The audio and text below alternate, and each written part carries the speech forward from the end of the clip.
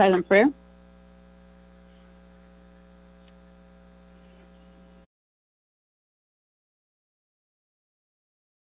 Amen.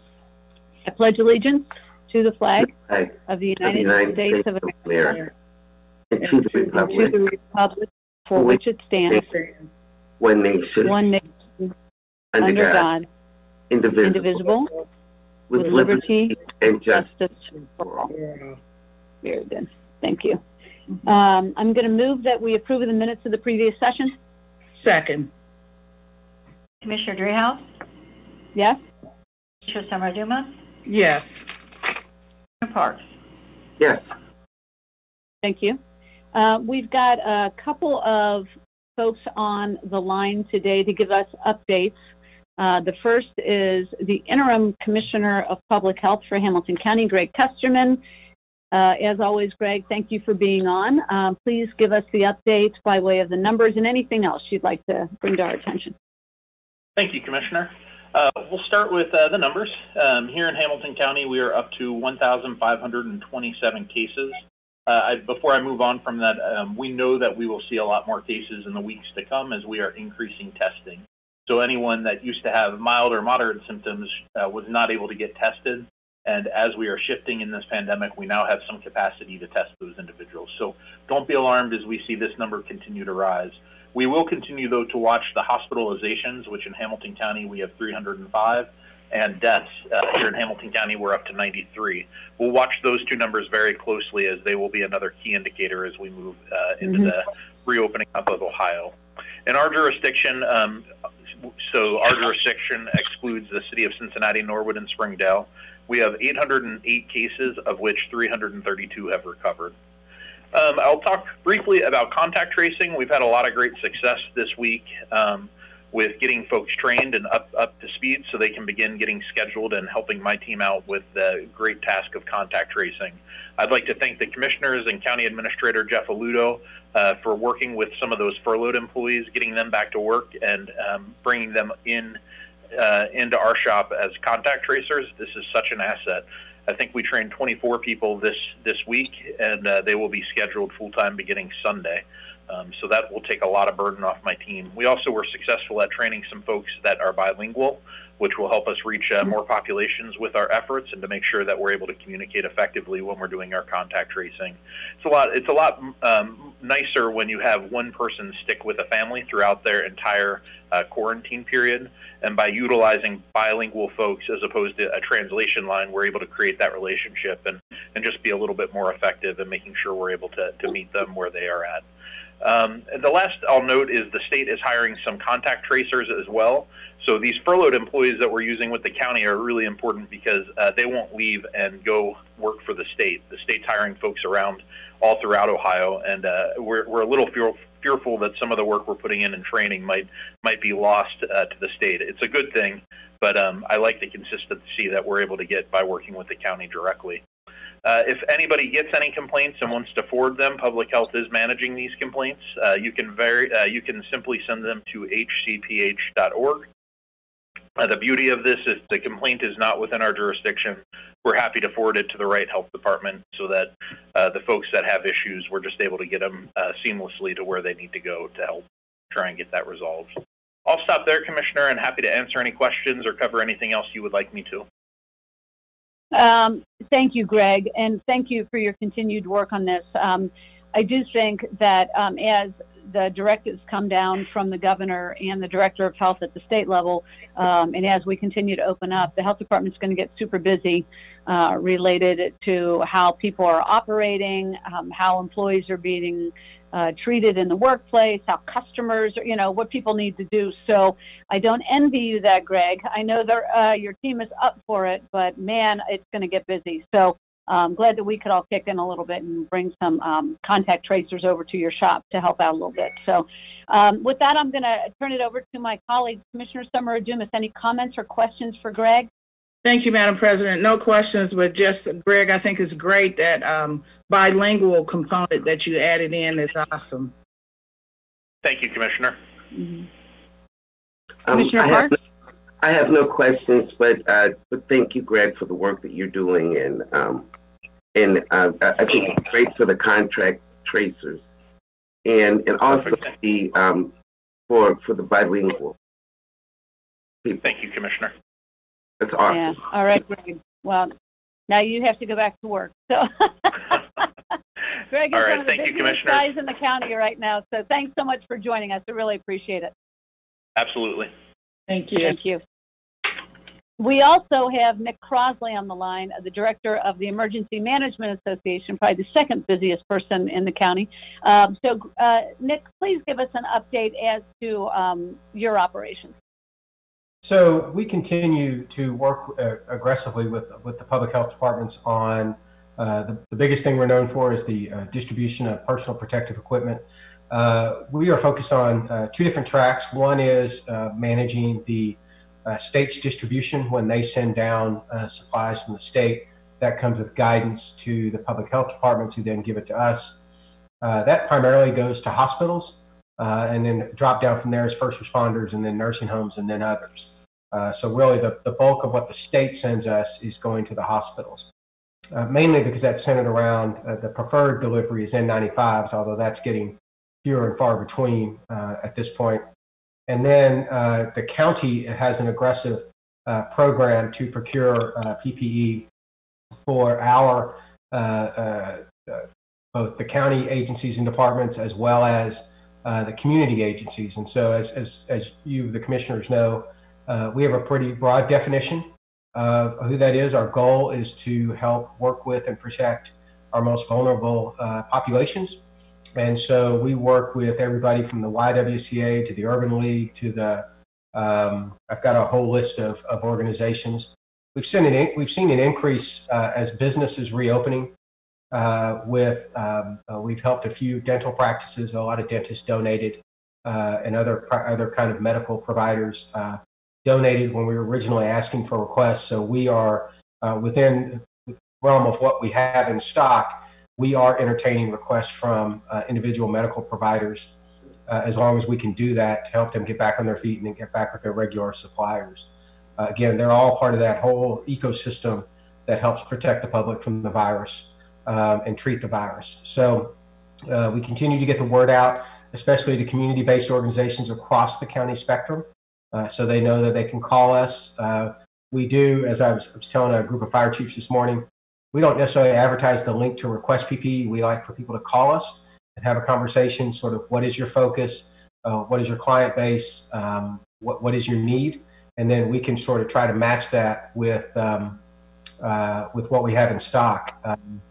We are, I wanted to sort of reiterate this, that all kinds of businesses are opening, and we're not really able to serve beauty salons and restaurants and things like that. But we are, again, focusing on our community-based organizations, frontline workers. We have a very broad definition of frontline work, especially in the social service field.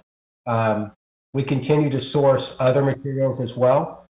So again, for these populations that have a hard time getting out, or that caseworkers are going in and finding out that maybe they don't have hand sanitizer or cleaning materials or other basic needs like that, we continue to source that as well. And as I think I've told you before, we did a big operation with the Council on Aging put together.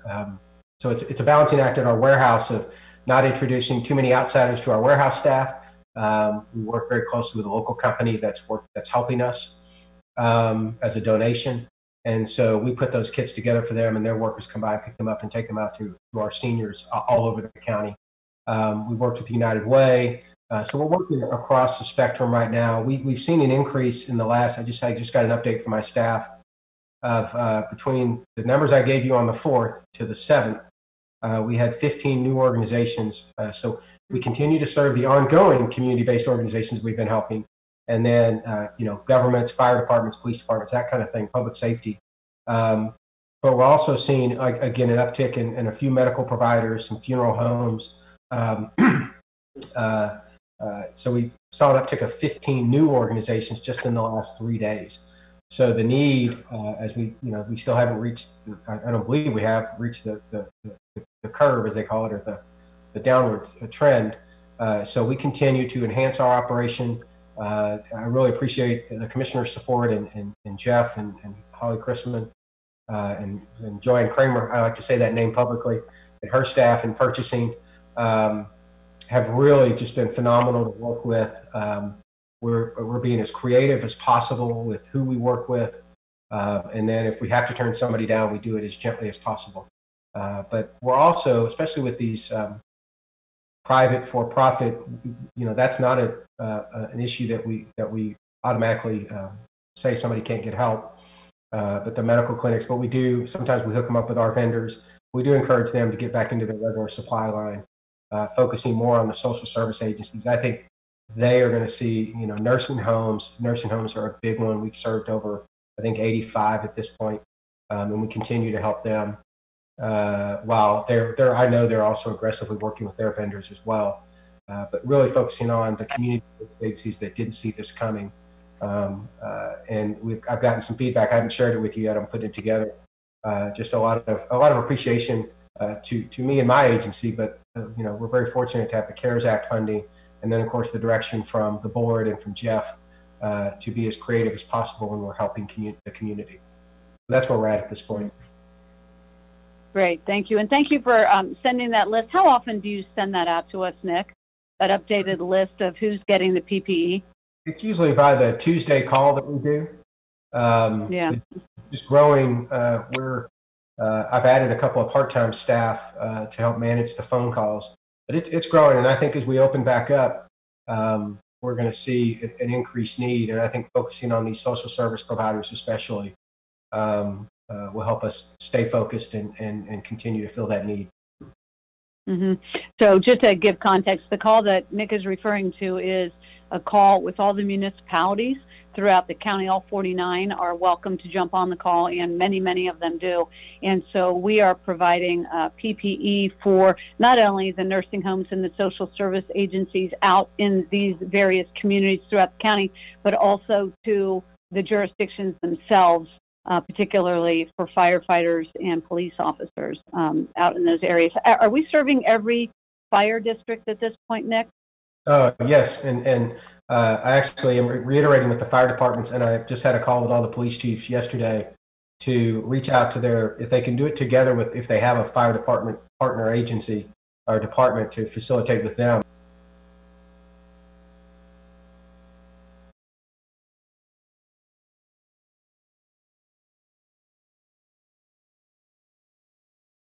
To your credit, I mean, that's really something when there are 49 jurisdictions in the county, so that's saying something. I know not all of them have their own fire departments, but many of them do. So any questions or comments? Commissioner Summer-Odumas? Thank you, Madam President.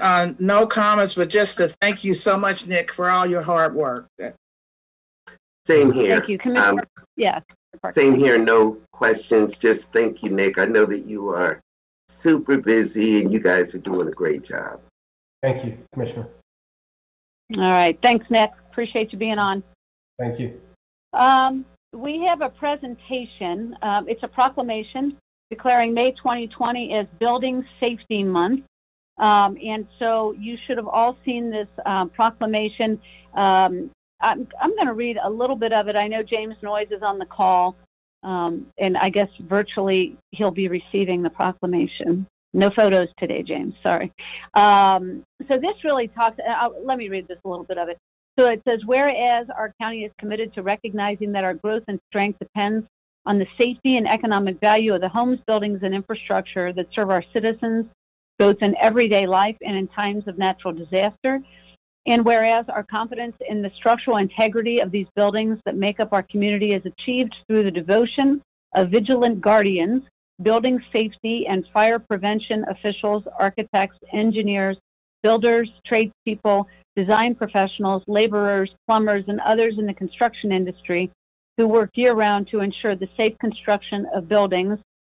And then it goes on to say, whereas Building Safety Month is sponsored by the International Code Council to remind the public about the critical role of our community's largely unknown protectors of public safety, our local code officials, who assure us of safe, efficient, and livable buildings that are essential to keep America prosperity.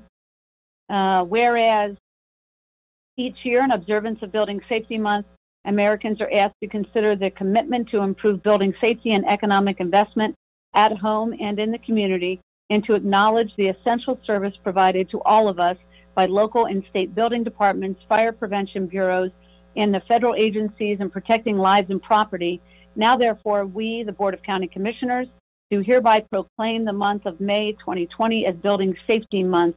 Accordingly, we encourage our citizens in Hamilton County to join with their communities in participation of Building Safety Month activities.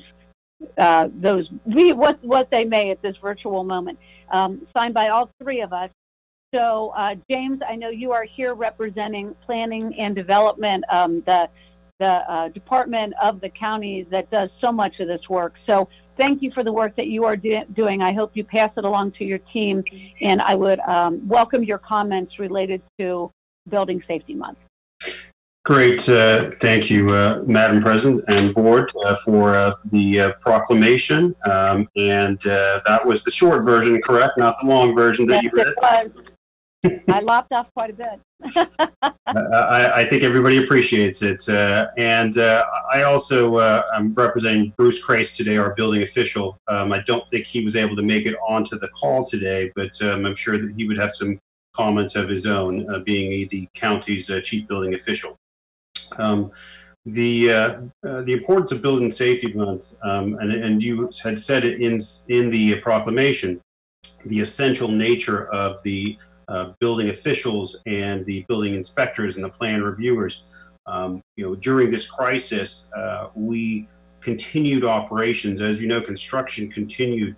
We continue to get building permits. There wasn't a day where we did not have building permits. There wasn't a day that we didn't have building inspection. For this essential industry of construction, that is one industry which has continued through this.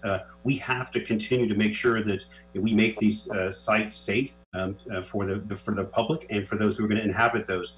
So it's very important that we continue this work, and also proclaiming Building Safety Month is a recognition of the important work that code officials, including building inspectors, building plans examiners, and officials make and work with the general public and our customers. Our work continues. We have the same amount of inspections as we did last year at this time, so we are working hard to serve the public and the county. So without any additional comments from Bruce Crace, I do want to thank the board, and I'll be brief with my comments today. Thank you very much. Well said, Director Noyes. Thank you for your comments. I think sometimes we do overlook the importance of building safety and the work of the Planning and Development Department, and ensuring that that's happening all over Hamilton County in partnership with the local governments in many, many jurisdictions. So thanks so much for the work that you are doing. Commissioners, any comments?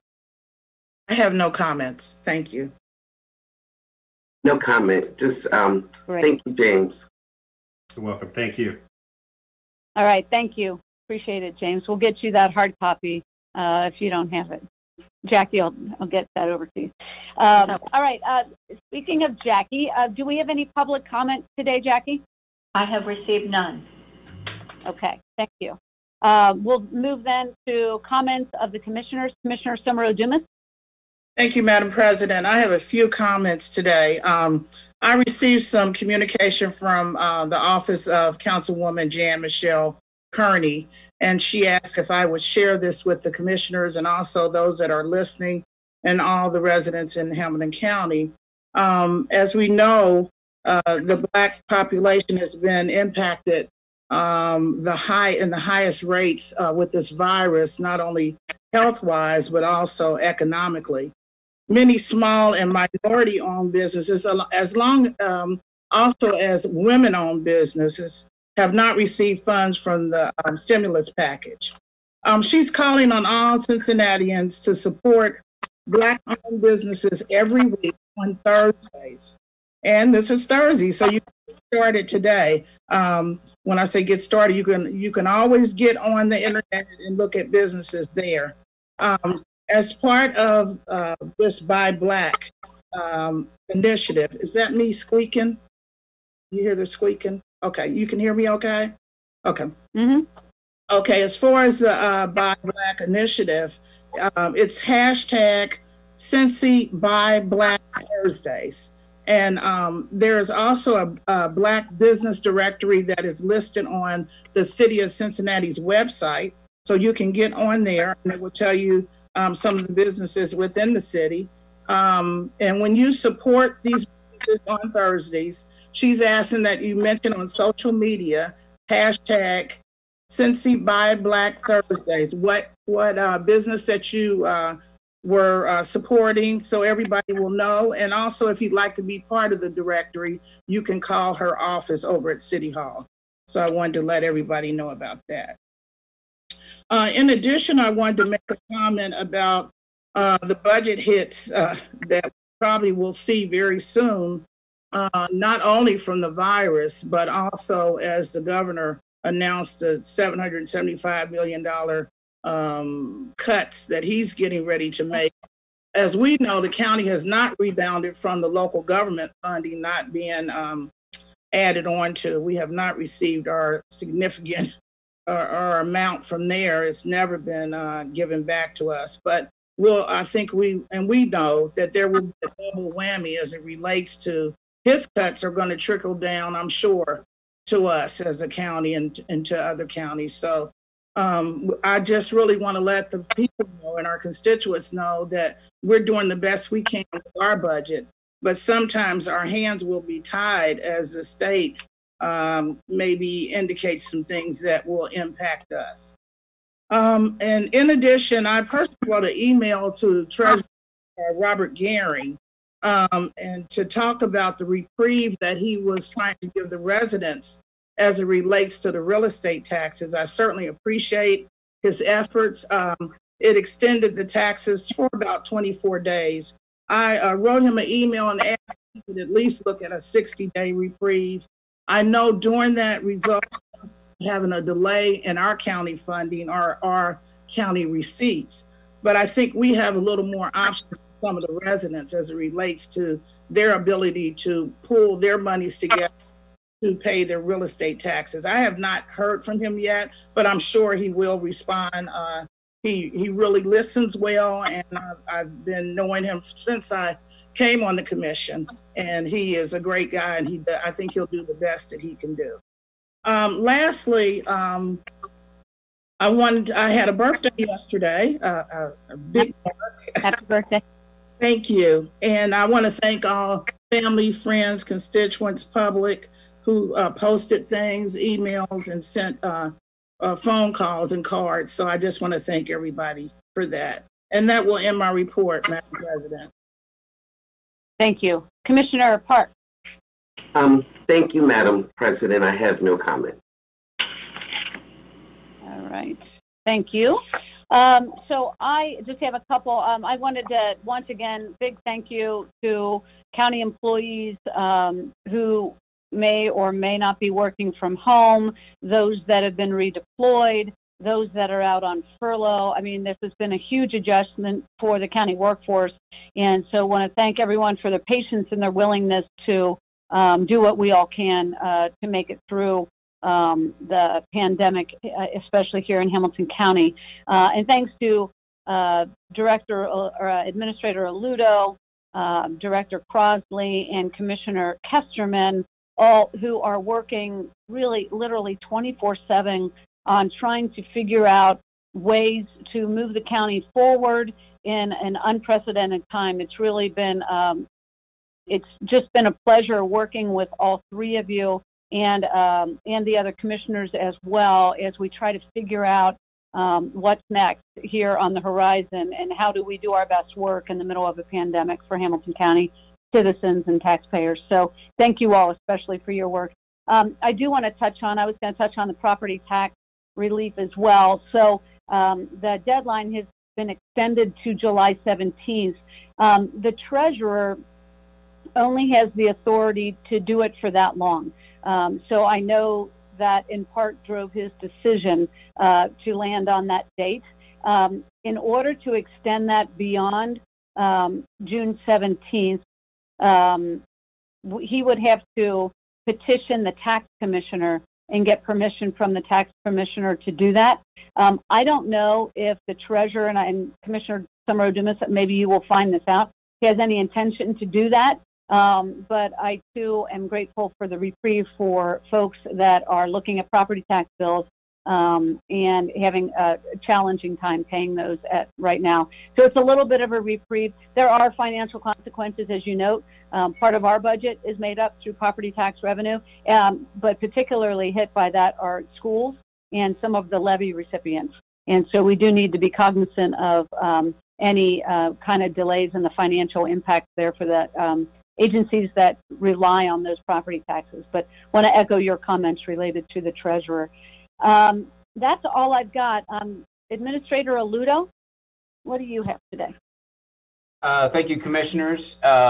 So just to echo Commission President Driehaus's thoughts, I do want to also just thank all public employees. This actually in prior years would have been Public Service Recognition Week. We have some of the formalities around that we typically observe, the awarding of Employee of the Year, that type of thing. We're pushing off into later this year, just as I know some of the governmental organizations and public sector organizations are pushing off some of the recognition for that later on into the year. But did just want to use the opportunity to thank all county employees for all their work during this time, and all public employees everywhere, regardless of what level of government they are serving at or serving in, for all the work that they're doing in this time.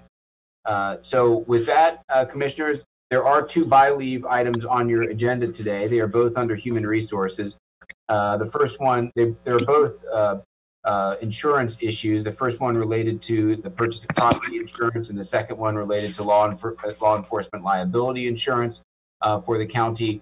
I believe that Rodney Laughlin or Frank Spataro are on the line to discuss these in more depth if there are questions. So I will turn it over to either Frank or Rodney if they are on.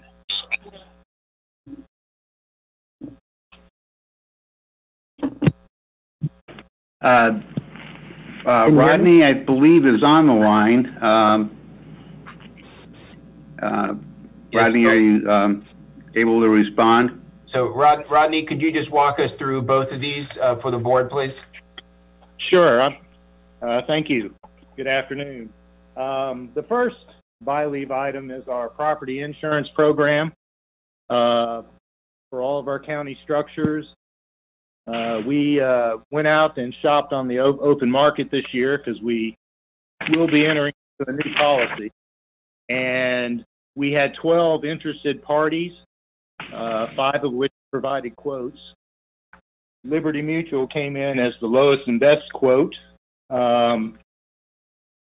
$998,587. This will be a pretty significant rate increase over last year, and but it's purely market driven and not as a result of a poor loss record. Primarily, the insurance companies are just looking to recover losses and premium or profits. Over the last couple of years, you know, we've had the wildfires out west, flooding down south, and tornadoes down south, and then the heartland. This also was a little bit more than we anticipated. I was expecting a 20 to 30% rate increase because it is a really hard market right now. So this also includes a budget adjustment in the general fund and also the 2 stadium funds. So if there's any questions, we are only going to, by the way, we're only going to lock into a 1-year policy. And next year we're going to go out and shop our program on the market again and try to get a better rate. So if there's any questions, I'd be happy. Yeah. What is the typical time frame for a policy? Typically, a property policy runs 3 years, but we're just gonna lock into a 1-year policy at this time. We believe these rates are high, and perhaps maybe next year we'll be able to shop on the open market and get a much better rate. Okay. Questions or comments? Thank you, Madam President. Rodney, if we had gone with a 3-year, would the price be lower? Would the cost be less? No, we would actually have to lock into this high rate. That's the only way they'll do a complete 3-year policy is if we lock in at this rate. We think this rate's kind of high, even though this was the lowest and best quote that we received at this time. Like I said, the market's really bad right now. The insurance market it's a very hard market. They're trying to recover losses over the last couple of years. So we're seeing lower capacities and higher premiums, and we kind of anticipated this coming, but maybe not to this degree. So I think it's best to just lock into a 1-year policy. Okay, and one additional question. You were saying you thought it might be a 30 to 40% increase, and I think what I was reading, it was more like a 53, 54% increase. That's correct. Okay. Yeah, it was a little bit more, and that's the reason for the budget adjustment. Okay. So I just want to make sure. I'm sorry. Go ahead, Rodney. No, I'm sorry. That's the reason we had to make a budget adjustment. We really weren't anticipating this much of an increase. Right. And the reason why I bring that up, I already knew the answer, but I think it's really important that we let our people know that are listening what the increase was. So as we look at other things that we need to do that maybe we might not be able to do, it was a 54%, not a 20 or 25%. So I just want us to keep the cost of things. Thank you. I do want to say, though, we do have a stellar loss experience. I mean, we've had very few losses. We have a very robust building maintenance plan, inspection and testing, safety programs, and risk policy. So this really wasn't something that was, it was purely market driven and not really as a result of a poor loss experience. Oh, yeah, and I heard that earlier, and so I'm not at all indicating that we're not doing a good job, but even when we do a good job, we got a 54% increase. So thank you. Yeah. You're welcome. Thank you. Commissioner Park? So, Rodney, I'd like to circle back to Commissioner Summerall Dumas's question, and that was, so there is no price difference between a 1-year contract and a 3-year contract? No, there's not. Actually, we would have to lock in. If we went with a 3-year contract or policy, we would have to lock into this high rate. We believe, along with our brokerage consultant, that this is a pretty high rate. So we think it'd be best just to lock in for 1 year and actually go out to market again next year. Okay. Thank you. All right, great. Thank you. Appreciate that. So, Jeff, related to this is item number 1 of This is buy leave 1, right? Yeah. And we also have buy leave 2, which is authorizing the purchase of law enforcement liability insurance. So, Rodney, do you want to hit on that one real quick as well, please? Yes. Buy leave number 2 is our law enforcement liability for the sheriff, the sheriff agreements for the surrounding townships for providing patrol and law enforcement services to those surrounding townships. So part of the agreement calls for us to carry law enforcement liability. I do have some good news on this one. The premium actually decreased $10,000 this year. Wow. Yeah. That's good. So. All right. So with that, Commissioner, those are the only buy leave that are human resources related. We do have an MSD item to discuss, but if you wanted to hit these two together for the sake of Rodney and Frank's time, the administration does recommend approval of both items. I had one, Madam President. This one, is that a 1-year liability insurance, Rodney, for sheriffs? Yes, that's correct. Thank you. All right, I'm going to move that we approve a budget adjustment number 17, authorizing the purchase of property insurance program for Hamilton County properties. Second. Commissioner Dreehouse? Yes. Commissioner Summer Dumas? Yes. Commissioner Parks? Yes. And then I'm also going to ask that we approve the resolution authorizing the purchase of a law enforcement liability insurance program for the Hamilton County Sheriff. Second. Commissioner Dreehouse? Yes. Senator Dumas? Yes. Commissioner Parks? Yes. All right, great. Thank you. By the way, I think I was checking with Alex. I think I misspoke earlier when we were talking about taxes and property taxes. The new deadline is July 17th, not June 17th. I think I misspoke at one point. So anyway, thanks, Alex, for correcting me. All right, let's move on to our third by lead. This is related to MSD. Diana Christie and her team are on the line. So Diana, please walk us through this item. Hi, yes, good afternoon, everyone. We have today legislation for a project to be rebid. This is the SSO 700 storage and treatment facility. The disinfection improvements request today is to approve and appropriate an additional $1 million approximately in construction funding to rebid this consent decree bridge project. The project, as a reminder, provides chemical disinfection for the SSO 700 tank overflows to minimize E. coli concentrations and improve water quality in the Mill Creek. In addition, the existing facility's UV system is incurring increasing maintenance and repairs with age, increasing the risk of more downtime and ineffective treatment. So there's also a replacement of the UV system with this project. On April 2nd, the city, on behalf of MSD, bid the project based on the prior appropriation, and we received only 2 bids. Both bids were in excess of the Ohio statutory limit on a contract award, which is only 10% over the engineer's estimate. Both the bids we received were about 35% over that estimate, which is why we are here today for the additional appropriation. MSD did you say 75? No, 35. Oh. Oh which is still a lot, okay, but not 75. Sure. Yeah. Yeah. All right. Well, now I feel better because it's not 75. Yeah, well, I was like, okay, well, we're not doing this. Sorry. So MSD's analysis, from what we could tell from the bids, we've concluded that the increase is largely due to the aggressive schedule for this project and changed market conditions. We have had some discussions and looked into this in greater detail.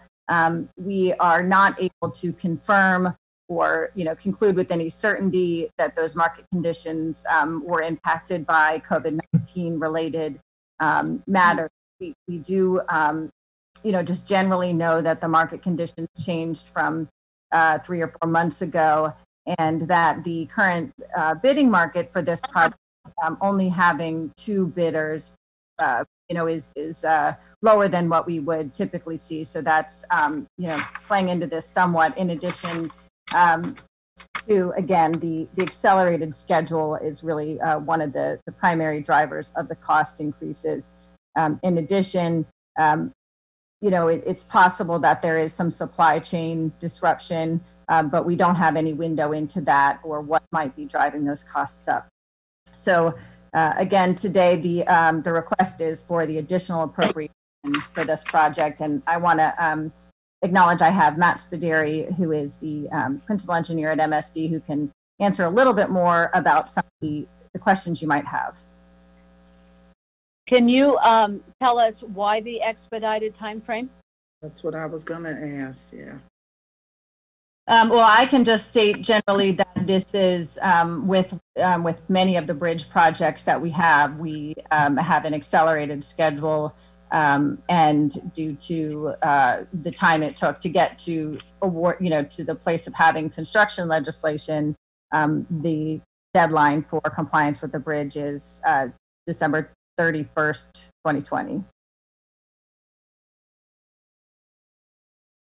So I understand that, but I'm just wondering, well, I guess in that case, there's a deadline associated with this, so that's the reason for the acceleration, I suppose. I guess then it begs the question, are we going to see more of these that have a deadline coming up quickly where we're going to have an expedited schedule and potentially then an increased cost? We do have other bridge projects this year that need to go to construction that, you know, have a similar deadline at the end of this year. But I can't say for certain that that would necessitate an increase, you know, that would translate to a similar increase in the cost. Madam President, if I may. Yes. And so, Diana, what I'm trying to understand is the $1 million, excuse me, is in excess of what the engineers had estimated back in, was it December?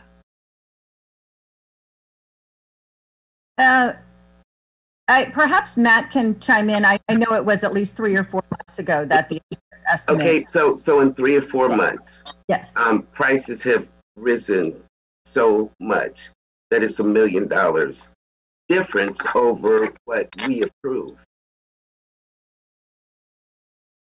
Correct? Yeah, let me explain, and then I would like if Matt can help out. So Sure. When we do the engineer's estimates, we're basing that off of, you know, what be the best determination of the costs of, you know, what the construction costs are going to be. And a project like this, there are certain things that, you know, will only be dictated once it is competitively bid and the market tells us what those costs are. So it's not unusual. And again, with only having 2 bidders here, this is not a large construction project. It's at a, you know, at a facility in terms of some of the other things MSD bids. So the competitive nature of it plays into that as well. But Matt, can you provide a little more insight on how the engineer's estimate is developed? Sure. Good afternoon. My name is Matt Spaderi with the Metropolitan Sewer District. And Diana did a good job of explaining that. Our engineering team, the consultants that have designed this project, prepare an estimate to the best of their ability. They reach out to vendors, they reach out to various folks throughout the industry to do the best they can to estimate the costs. We use that dollar figure received from the consultants and bring that forth to the Board of County Commissioners when we request our construction legislation. And after that funding has been approved by you as the board, we then go out to bid. And frankly, in this case, or in all cases, but especially in this case, the bids we receive are what's really dictating the market conditions. So are you surprised? Are you as surprised as I am? Yes. Okay. Working through with the engineer and working through the design to get to where we got. And then, like Diana said, that was back in the November, December time frame of late 19.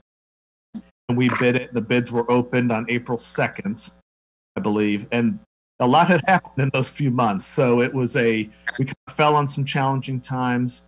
And, we did talk to each of the bidders to the best, try to get as much information as we can. But, they obviously have certain strategies and weren't divulging 100% of that strategy that's behind their bid. So we tried to get the best information we could, and that's what was included in the legislation request and what Diana shared when she provided the introduction to this. How many bids would you expect? And is it strange that we only got 2? And why do you think that is? Of course, we all thrive on competition. We would love to see 4 or 5 bids. So is that what you normally get?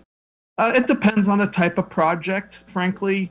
This is a project at a facility, as Diana explained, for disinfection improvements and UV systems. So it's a little more specialized type of construction and equipment than you would see for a project where we're just installing sewer. If we're extending a sewer or replacing the sewer to enlarge it or things of that construction.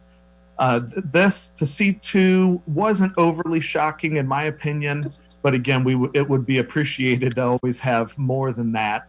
to have a, to understand that there's more competition out there and to see how those bids could differ as we move forward. Mm-hmm. And it is not in our best interest to postpone this anymore because of the deadline with the regulators.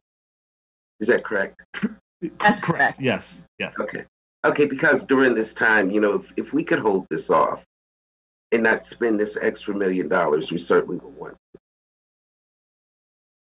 Yeah, I would just speak to that in terms of, there's no indication, in addition to having the deadline, I don't think there's any indication on, we don't feel confident that it would benefit us to wait in terms of the cost going down, even if we didn't have that deadline pending. It's really, again, really difficult to know that. So given the importance of the project coupled with the deadline, we do recommend proceeding.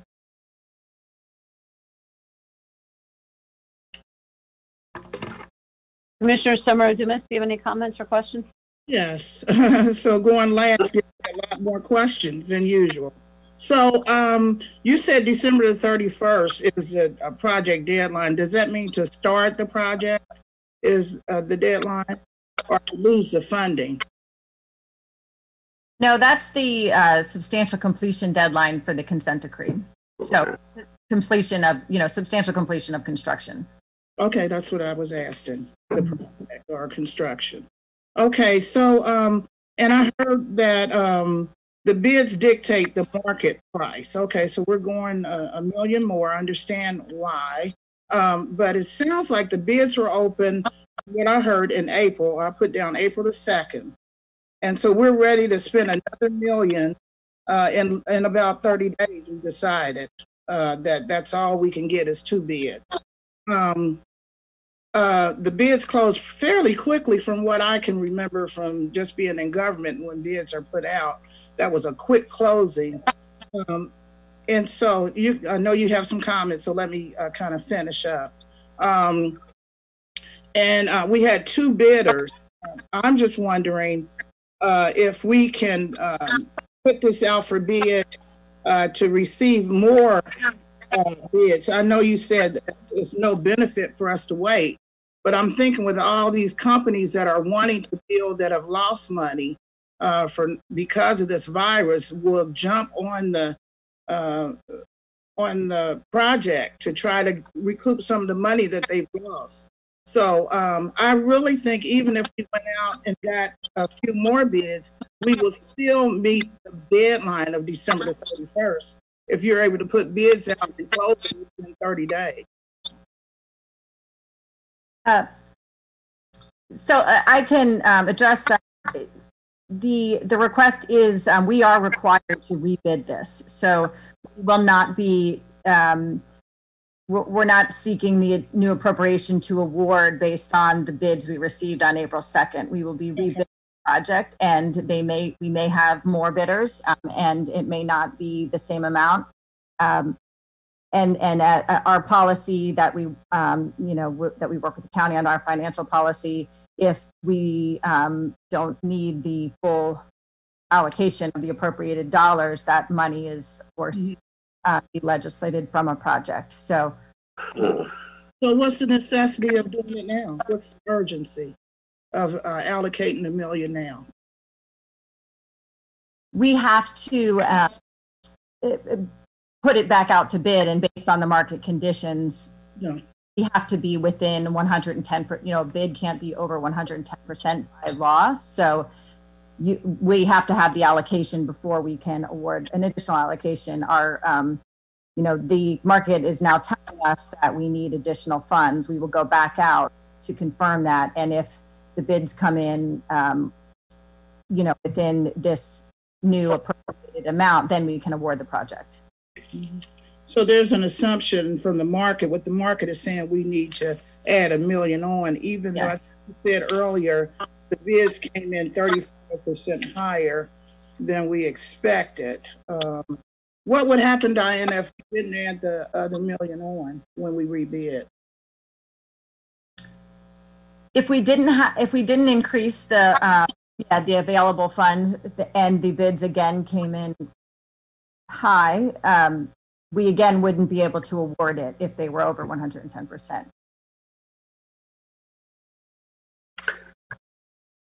So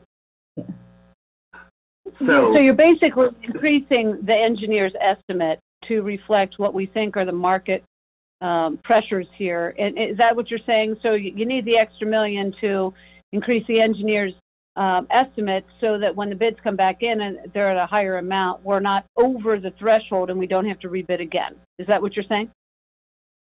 That is what I'm saying, yes. And I want to make sure, I know that Jack, who is has much more experience in this process than I do, although I believe I'm speaking correctly. Jack, can you confirm that that is correct in terms of the... Jack said yes. He's saying yes. Commissioners and Diana, yes. My prior experience since 1990 has been in procurement with the city, and for most public construction projects, whether they be for sewers or for engineering or for any other type of public improvement, are market driven for the most part. This project is a bit more specialized, so you're layering that component on top of the market conditions that may restrict the number of bidders. Simply because others may not have expertise in this area. But market-driven is the principle and the key element that I think MSD wants to convey to the commissioners. And the market has contracted from the standpoint of a variety of different issues since December. And Jack, can you just confirm in terms of we are seeking the $1 million additional appropriation to essentially adjust our estimate so that when we go back to rebid, we have sufficient funds to award, assuming that they would be closer to the last bids that we received. Right. That is correct. So the additional amount, the $1 million, that's the purpose of this current legislative request, is for addressing that delta, that disparity, in order to try to close the gap and meet potential market conditions that could occur from the next rebid. And each time, it's always a question: are we meeting the sufficiency of what the market will respond to? For roughly 80 to 90% of the time, and possibly even higher, 99% of the time, we're either within that range or there's more that has been appropriated and we have a surplus left. In this case, and in a number of cases over the years, in my experience, this occurs very rarely. And the only way to address it in order to get the project moving, and this is a necessary project, it's a consent decree and a bridge project with a defined deadline, is to address it from an appropriation standpoint. Jack, on, or maybe I should ask Diana, Madam President, if I can, the 30% overbid for both bidders were 35% over. Was there like 20%, 35%, another one's 40% over? And what were those numbers? Were they like 12 million over or 3 million over? What were the numbers? If I can address that, Commissioners. Yes. So the bids came in, I believe the range was 33 to 35%, according to the bidding information. So it was very close. It was within 1 to 2% of each other.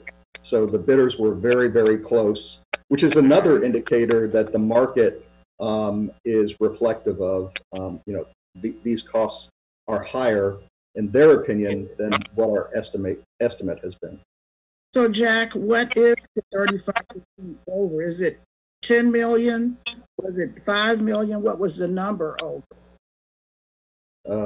It was... I can answer that if you'd like, Jack. Sure, Matt. So, Commissioner, when we came for our original construction legislation, we requested and you granted or approved $2,937,700. We received 2 bids. One bid was for an even $4 million, and the other bid was for $3,971,000. So those two bids were only $29,000 apart. But they were both just about $1 million over our previous construction legislation request for originally. So our additional $1 million will allow the lowest bidder to really come in for bid on target. You are correct, but as Diana and or Jack had said, we still have to rebid this project. I understand that. I understand. Yeah. Okay. Okay. Yeah. I don't know. I don't know. I just think, you know, I hear what the market is saying, and I understand that. But the market, of course, I'm not an expert in that, but the market is so different now. The world is different, and what we might think would happen as it relates to, I'm thinking supply and demand, that people may, and it is a specified task, I understand that, but people may just be lower to get a product. And I just don't understand. I don't know. I don't know, Madam President, really. Well, I guess I have I don't think it's an opposite concern so much as that as it relates to kind of what we learned in the very beginning was that the deadline is driving some of the cost. And so my concern is that if we have other bridge projects that have the same deadline, we need to get them going perhaps as quickly as possible so that we're not looking at that, you know, element of, you know, potential, you know, cost increase because we've got a shorter time frame there. You know, Commissioner, you're suggesting, I think, that maybe if we were to wait a little bit, we might see better market conditions and get lower bids in. I mean, I don't know how to predict that. I don't know who does know how to predict that. But I have the opposite concern that if we bump up against deadlines too closely, we're going to run into higher costs. So I don't know who at MSD, I mean, have you guys done some of those kinds of analyses to try to figure that out? Or are we just kind of clicking along? In terms of, yeah, if the market is going to drive costs down or up, I think everyone is here about, you know, about that. And we've been looking at a lot of different drivers of, you know, at MSD, not just construction projects, but revenue. And it's really hard right now to predict. So, Madam President, if I could just make one additional comment. So if we added the $1 million on and expanded our area of where we put the bids out to, we could possibly not even spend that extra $1 million if we expand who we're, whatever area we went to get the bid. I know it's a specific task, but we may end up not even $1 million, correct?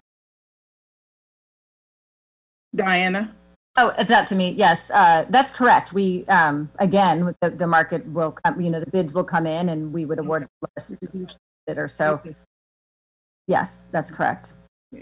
Okay. Thank you, Madam President.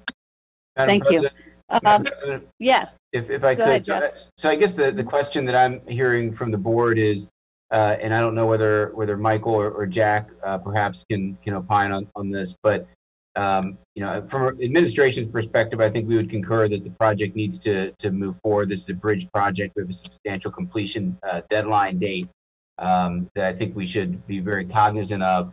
I guess what I'm hearing from the board, though, is, and we know that if a project under the revised code and for public improvements comes in over 10%, the project over the engineer's estimate, the project has to be rebid. Is there a legal requirement that the appropriation has to be made prior to rebidding, or is it only required that the appropriation be in place before the contract is let? Good question. Because I don't know that there's much of an issue with, at least I'm not hearing from the board necessarily.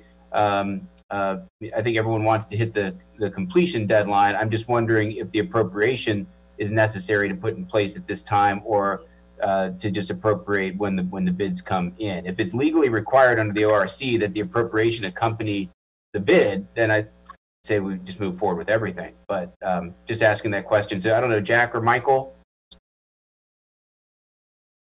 Jeff, this is Mike. I'm not sure that it is required. I would have to look into it to give you 100% answer. There are certain inherent risks if it is legally permissible. There are certainly inherent risks with putting out a project, and then if something were to happen and the decision was made not to appropriate it, the funding for it, certainly there are some legal problems then. So to the extent that it is legally mandated that they be the money be appropriated before the bid, I don't know. I don't believe so, but I really would have to check on that. And Jack, I don't know if you've had any experience in the past on that. Yes, commissioners and administrator. Sorry, my computer rebooted itself. My understanding, from both the city and the county's perspective, is that the funds have to be appropriated prior to any bidding taking place. So that is traditionally the way we have always done it. I can't recall if we've ever been asked that question before, so I'm hesitant to give 100%, but I can certainly tell you in the past that has been the practice that we have always operated under. Madam President, if I may, certainly want the bridge to be built. There's no question about that. Certainly will approve the funds for the building of the bridge, but I'd like to have clarification on that issue that Jeff brought up. I think is a great comment, and that I don't know, the money is going to be appropriated, but whether or not we have to do it before it goes out for bid again, I would certainly like to know that, and would not want to vote a no because I don't know. If they say we have to do it, fine, but I would feel much more comfortable having clarification on that issue. Yes, Commissioner Park. It would appear to me that the money needs to be appropriated before we ask somebody to bid on it. Mm-hmm. Because it's as they do the work to formulate the bid, they have to know that the money is there. So in my mind, my question was, why was the actual cost so much higher than what was estimated? So that was my concern. And why can't we delay it? And it's because of the consent decree that we have a need to complete this project before the end of the year. And right now, we are 3 to 4 months behind already. And so with that in mind, with it going back out, I'm good with it. Madam President? Okay. Yeah. We do have the money is there. We have millions and millions of dollars for MSD. So there's no question of whether or not the money is there. So us putting out a bid does not indicate that we don't have good faith that it's going to be paid. My question is whether or not it has to be appropriated before it goes out. So everybody will get paid. MSD has lots of money. And so that's not a question. I just would, $1 million is $1 million. And so we need to be, just very cognizant of whoever comes forth for additional funding. So that's all I have to say. Okay, thank you. So I think things, Diana. One, I agree with Commissioner Parks. We need to do it, and we're already behind. So I am not keen on any kind of delay here. It will delay completion of the project. But the other thing that I personally am worried about is what other projects are out there that are still waiting to go out for bid or are out for bid. And I feel as though we need to do them as quickly as possible. And so I hope, and I don't want to speak to my colleagues, but as you know, we move through this weird time, very uncertain time, I'm hopeful that we can move these things through as quickly as possible to get them going. Because the last thing we need is delays on some of these projects that are bridge projects, and to my understanding, agreed to by all. Karen Ball, I know you're on. Do you have any additional comments to this? I mean, if we move forward with the appropriation of the $1 million at this time, knowing that we need to answer the question raised by Commissioner Samarodumas for future reference, is that your recommendation?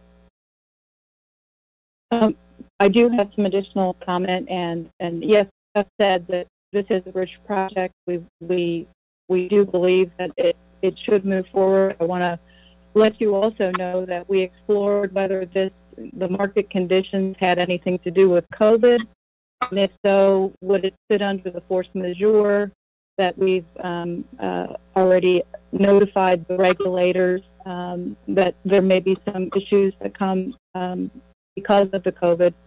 MSD is certain that COVID had less of an impact than the compressed schedule. So with that, we will be moving forward. Now, to your other question about additional construction to come forward for bridge projects, as you may recall, there were several projects that needed to go to construction, one of them being the Mill Creek interceptor improvement. We have funded that for construction, and that is already underway, well underway. I think the schedule looks pretty good for what we're required to do there. We also have 403 to 408 CSO improvements down along the Muddy Creek, and that, I believe, has also been funded for construction at this point. Other bridge activities were right-of-way acquisition, design be done, completed. I couldn't, while we were on this, the meeting itself, could not think of another construction requirement that we have beyond this project. Matt is on the call as well, and if he knows of anything, I think the others fall under either design or property acquisition. For Matt? bridge, hi Karen, how are you?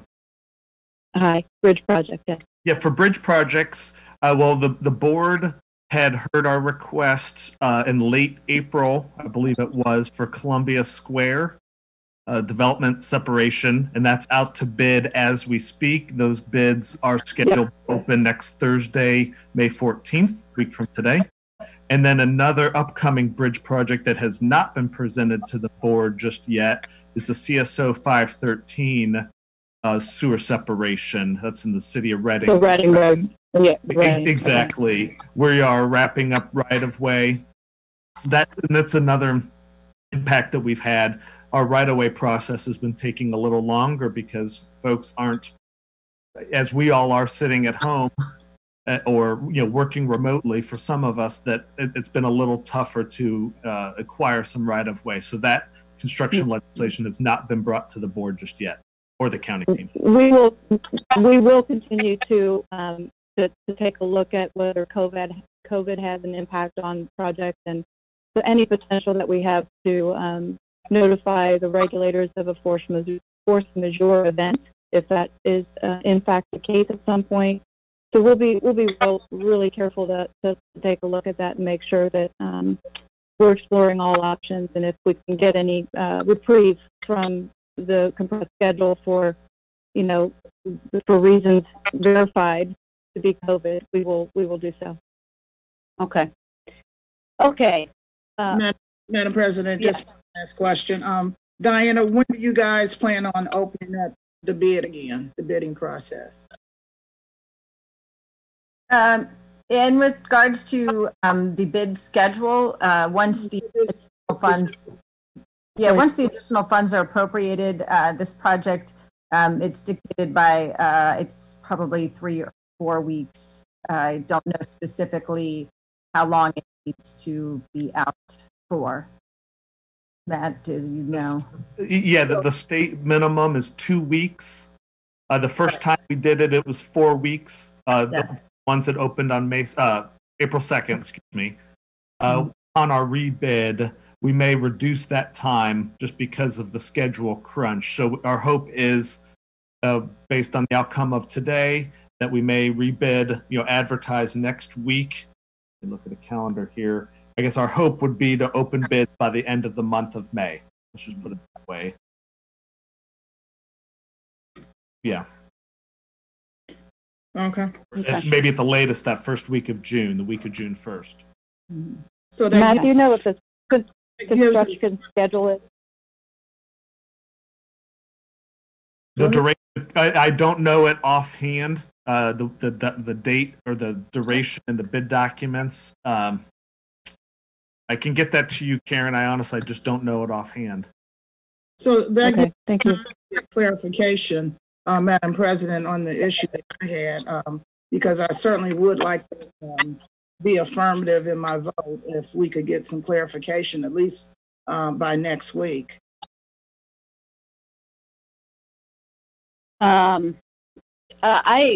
With all due respect, I'm not inclined to delay this, only because I don't want to cause any delay to the project itself.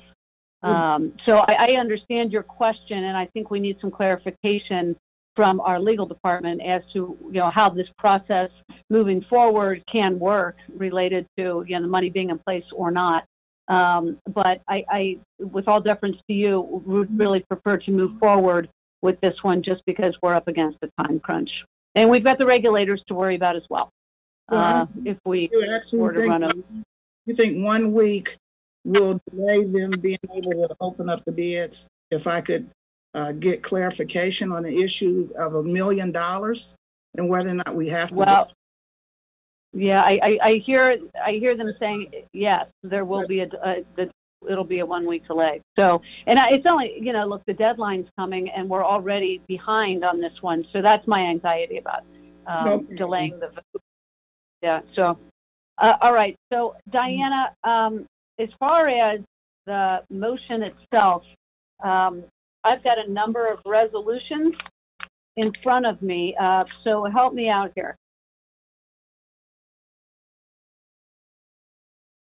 Are you aware of what's in front of us on the agenda? In terms of the legislation itself. Yeah. I can help you address it. Yeah, I was going to say I'm about to pull it up. I apologize. By leave three. So what the requests are is to amend the existing detail plan specifications, estimate of cost, necessity resolution, and to appropriate an additional $1,062,000. $1,062,300.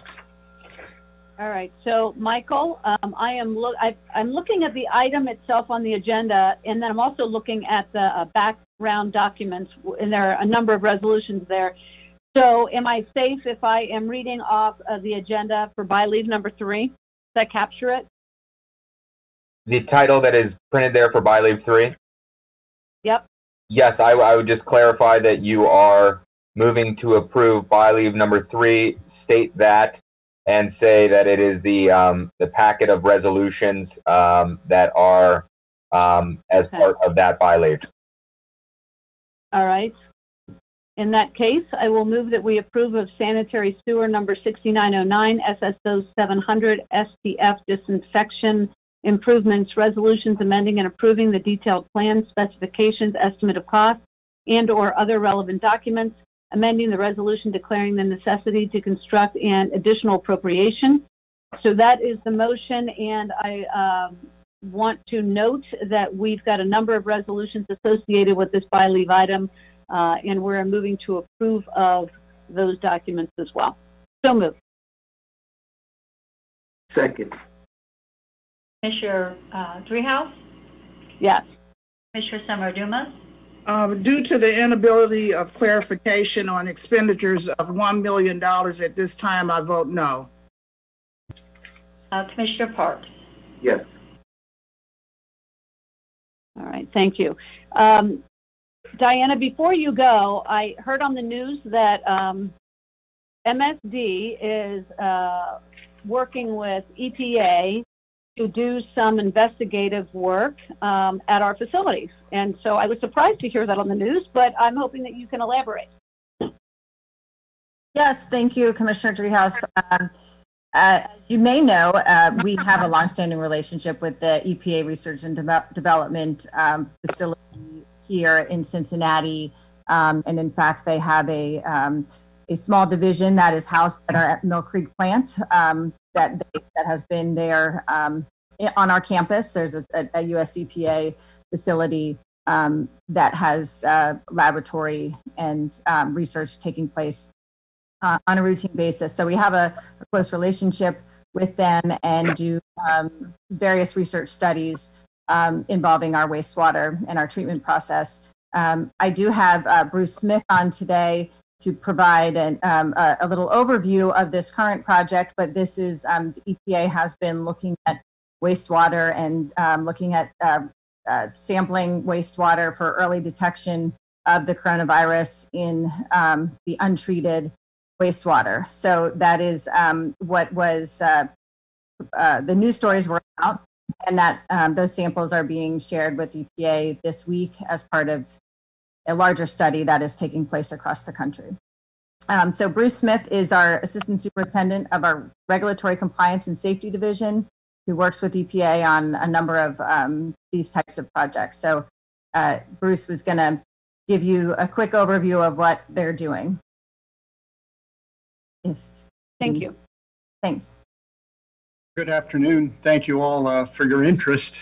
Definitely, I just briefly wanted to let you know what we were trying to do, MSD's role, outline what the concept is, and maybe some of the least initial constraints.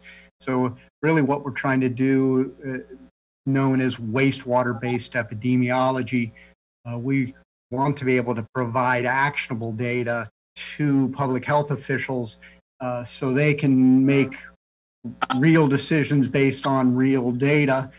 We hope to identify what some call the silent circulation of the virus. The coronavirus, as I'm sure we've all heard, the asymptomatic cases hide the actual rate of infection in the community. We hope to be able to tease some of that out by analyzing wastewater, and then identify potentially clusters in the community so that before overt systems are seen, spikes in hospitalization, et cetera, we can perhaps take some action, and the public health officials can make those decisions. MSD's role is initially to provide composite samples, 24-hour composite samples of our raw wastewater from our 7 major facilities to the EPA. We also are providing information on our system. I sent along a map that we have prepared. I don't know if you can bring that map up. It's one type of piece of data that we overlaid our sewer shed boundaries with the current COVID cases by zip code, so we could start to get a feel for that. That's just part of the data that we're sharing. In the future, we may go back into our collection system and identify some sentry points that would give us that immediate response or near immediate response that then we could provide that to the public health officials, perhaps around hospitals or nursing homes, but we still have some analysis to do on what would be good sentry points. The general concept really is we know that the SARS-CoV-2 organism is shed in body waste, and by collecting a composite sample, it's really what so-called a community swab, if you will. And at least initial studies say we can monitor that to very low levels. The samples will be taken. The U.S. EPA will concentrate the biological material and then take that and do a molecular analysis, really a gene sequencing, to determine the viral particles. I'll point out that the study is not about finding out the viability of the virus, meaning we won't be culturing it and seeing if it survives. Our best information from the CDC is that it's a very vulnerable virus in our wastewater, and that in wastewater it's not terribly infectious. But we will. I know U.S. EPA in concert with CDC will be looking a little bit more at that. There are some significant unknowns. Our initial steps are about methodology, but we don't have a great knowledge of who sheds, how much they shed, when they shed in the infection. But we will be looking at trends that we get. We'll be sampling once a week and develop trends, and hopefully, and the intent is to be able to get data that we don't have because we can't provide enough testing for everyone. There are a number of other detailed issues about the methodology I'm happy to go into if you want, but I wanted to be brief, and if you had some questions, maybe I could answer. So, to what degree do you need to see something? What I'm thinking is that the number of people that would test positive at this moment in time, I guess, depending on the geography of the wastewater that's being tested, how many people need to be positive before you see a positive result? Well, and we want to try to tease that out of the data. I can give you an example. The Dutch did some analysis early on in their wave of infection, and they give you a range of, say, 1 in 100,000. Now, there's some caveats to that I could get into, but it apparently can detect pretty low levels. To answer the general question, that if you had one infection known in 100,000, you might be able to see that in your wastewater. I think what it probably means is that you have one positive test, and there are a number of asymptomatics that go with that. But that's the kind of level of detection that we hope to duplicate. Does that answer your question? Or? It does. I'm struck by that number. If the number is 1, that's really that's remarkable. So, all right, yeah, that's very interesting. Commissioners, any questions or comments related to this? Yeah, Madam President, thank you for all you're getting started to do. And I heard Diana say that MSD has had a relationship with EPA for quite a while, so that's really good. I was just wondering, sir, if are you coordinating with the waterworks also with this? Because I know they test water all the time for all kinds of elements. So are they involved in this coordination? This particular study, not so much. The drinking water folks love to point out they stay clean. We're on the dirty side. What we're looking for really is that the shedding from body waste, and so it's really specific to that. That's the advantage of sewage. Right. Well, I had don't hear that, Bill. Yeah, I had gotten a couple calls from Waterworks as it relates to, or they were asking me, well, why are we not involved? Because we test for lead and we test for other things. So, okay, I was just wanting to have that answer. I appreciate it. Mm-hmm.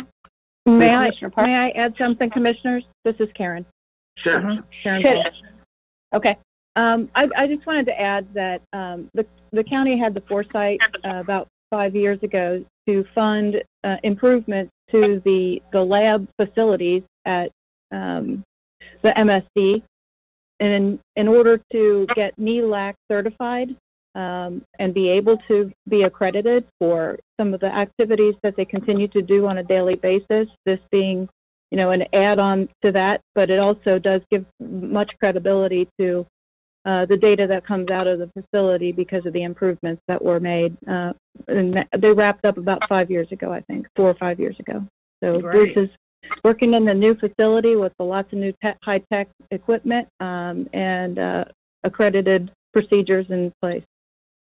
Great. Mm-hmm. And our thanks to you all. You. Thank you. Commissioner Parks? Yes, thank you, Madam President. Mr. Bruce Smith, you have a really interesting job. And I like that you're so excited about it. So thank you. Thank you. Yes, it is exciting. That's right. I know wastewater. It's so exciting. Yes. Interesting. Anyway, so my obvious question for you is, when you say you're working with public health, is that both the City of Cincinnati Public Health and Hamilton County Public Health? I'll be honest, it's the and maybe unfortunately less than we would hope, but it's really been mostly with the county health department as well as the state health department, and we hope to do more. One of the things we want to do is start with having some data, but we're getting their data in terms of just COVID cases. And again, I sent a map along that could maybe illustrate that. But yes, our future work, we see this data for them as much as anything.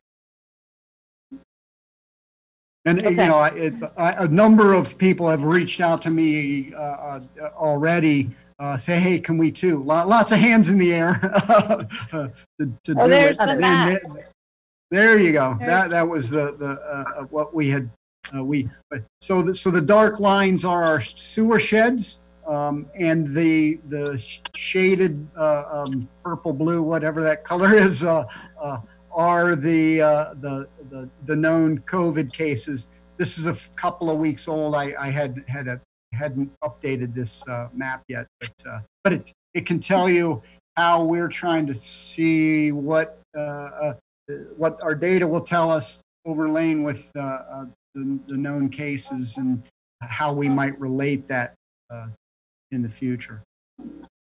Okay, yeah, because this map is the county public health map, right? With the correct. Cases. We got the data from the Ohio Department of Health, but it's county data. Yes, yeah. It's county specific data. All right. Well, thank you for the update. Please keep us in the loop. Again, I didn't know about this until I heard it on the news. So glad to be a partner in all of this, but please keep us in the loop as you get data in and you analyze it and try to understand better what it means. And I'm glad to hear that Greg Kesterman is part of the effort here. Thank you. Thank you. Yeah. All right. Thank you. Thank you to MSD. All right, let's move on to our consent agenda. We've got 4 items. Commissioners, are there any questions related to these items? I have no questions or comments. No questions, thank you. All right, I'm going to move that we approve of consent agenda items 1 through 4. Second. Commissioner Dreehouse? Yes. Commissioner Summer Dumas? Yes. Commissioner Parks? Yes. Thank you. Anybody else? We have nothing else before us today. This was a deceivingly long meeting for such a short agenda, by the way. It's okay. Sorry about that. That's the way it goes. Administrator, anything else that we need to take up? Nothing else at this time. All right. Commissioners, anything else? I don't have anything. Thank you. Nothing. Thank you. Very good. All right. We will see you in a week. Oh, by the way, I've been asked by the clerk to start to think about the summer schedule. So look for that in your email inbox, we'll send something around that will probably be similar to what we did last year. It's weird to think of that in the time of COVID, but we will. And so we'll be sending something out shortly for your comments related to our summer schedule. So thank you all. I'm going to move to adjourn. Second. Commissioner Dreehouse? Yes. Commissioner Summer Dumas? Yes. Commissioner Parks? Yes. Thank you all.